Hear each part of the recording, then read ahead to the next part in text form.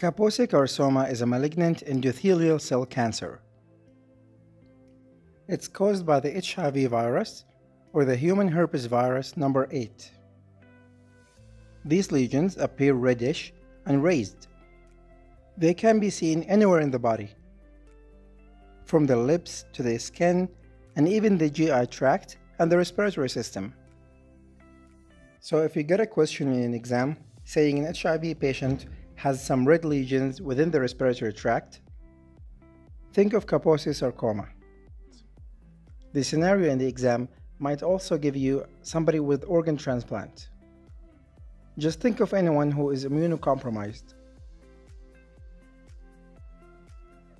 If we take a sample of these lesions and we put it under the microscope, we will see lymphocytes infiltrates. And this is characteristic of Kaposi sarcoma. Kaposi sarcoma and bacillary angiomatosis are often confused together because they look the same and they have the same demographic population.